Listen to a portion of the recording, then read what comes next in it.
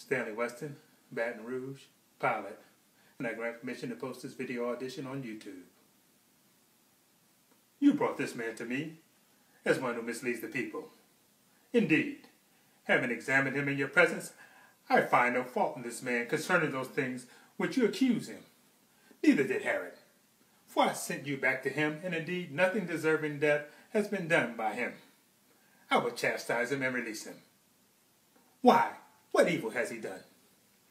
I have no reason for death in him. I will therefore chastise him and let him go. You have a custom I should release someone to your Passover. Who do you want me to release?